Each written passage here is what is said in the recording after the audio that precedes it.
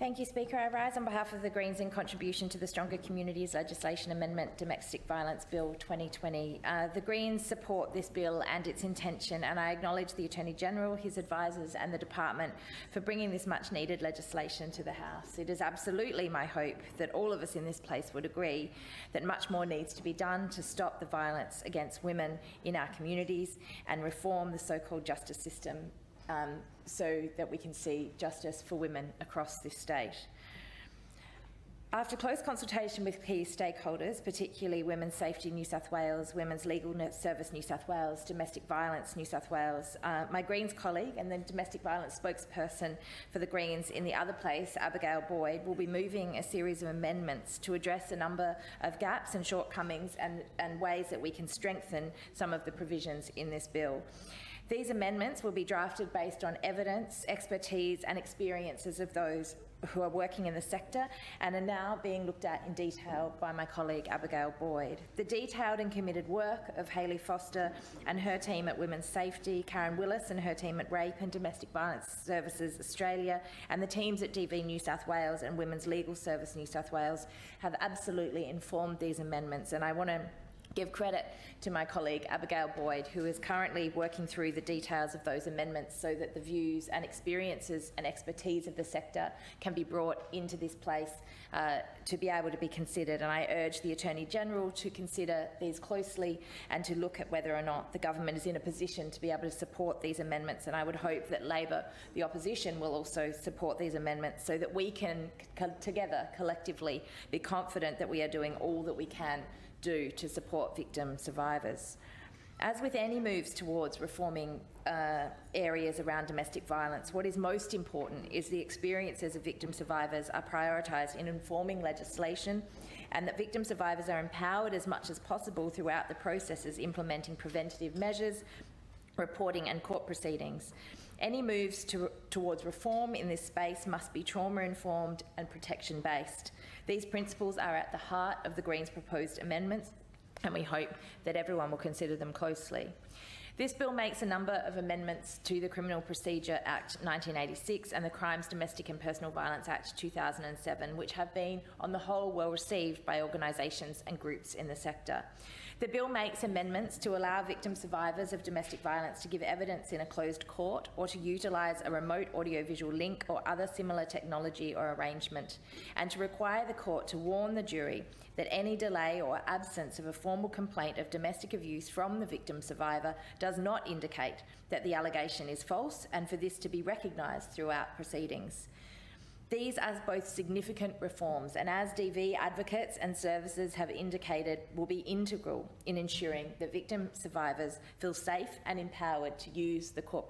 process and to go through the court process. 60% of victim survivors surveyed by Women's Safety New South Wales indicated that they had fears or concerns about giving evidence in open court that made them reconsider whether they should attend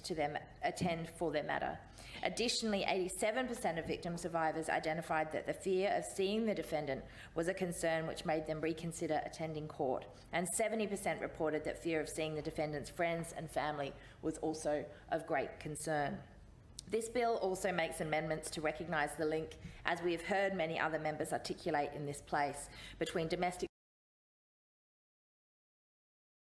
violence and animal abuse, and prohibiting the harm or threat of harming of any animal belonging to or in the possession of a victim survivor. This is achieved by amending the definition intimidation to include reference to animals and including it as a mandatory condition under an AVO. It will carry a maximum penalty of 5 years imprisonment. This is such an important consideration, as there are too many stories that we would have all heard of pets being used to inflict further harm or prevent a victim survivor from leaving a situation. It is absolutely essential that we see this change, and I will use this opportunity to once again highlight that restrictions on people being able to have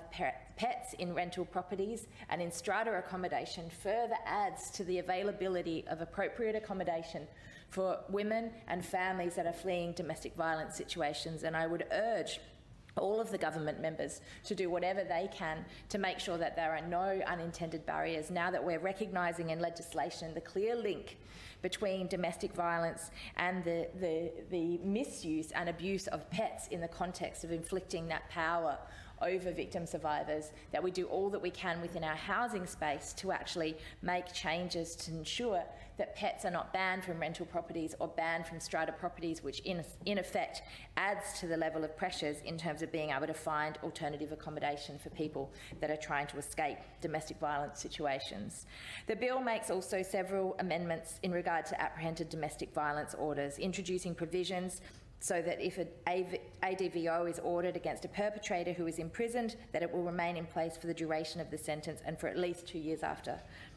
To allow for provisional ADVOs to be properly enforced, applied and amended as required by police, to allow the court to be able to grant leave to the person against whom the ADVO is made for an application to vary or revoke, on the grounds that either there has been a significant change in circumstance since the relevant order was made or that it is in the interests of justice to do so, and also to ensure that a failure to comply with the requirement to list a provisional ADVO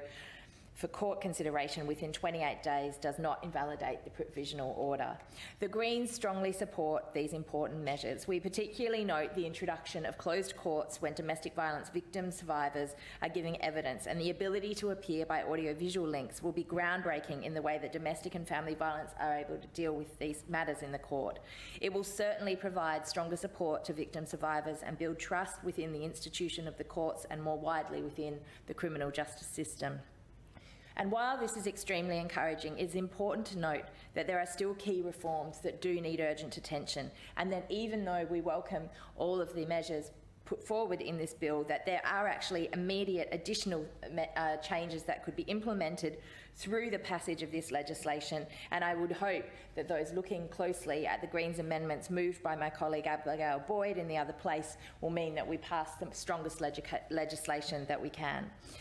There is still so much that can be done to ensure that domestic and family violence is effectively dealt with in our laws and in our court procedures, particularly when it comes to recognising coercive control as an important precursor to physical violence. Yes, we need legislative reforms, but not just legislative reforms. We need systemic change across our community. Across our justice system, we need change. With frontline services, particularly with police, we need change. With dealing with inequality still faced by women in society, we need action. But we also need to recognise the urgency of this problem. Until we do that, our status as women and our ability to participate fully in society will always be limited. It is of paramount importance that along those lines, domestic and family violence services are funded adequately in order to provide the crucial support for victim survivors and the services that offer the support around them. I encourage the government and the Attorney-General to ensure that this funding is given the priority that it needs, because those working in the services and support organisations and advocacy organisations need the resources to be able to deliver on the crucial work that they do. I urge everybody to look closely at the Greens amendments in the other place, and I commend the work of all of the services and organisations that have done the hard yards to get us to a point where we're seeing this type of legislation, and hope that we see support for the Greens amendments in the other place to make sure that it is strong as it can be for our communities.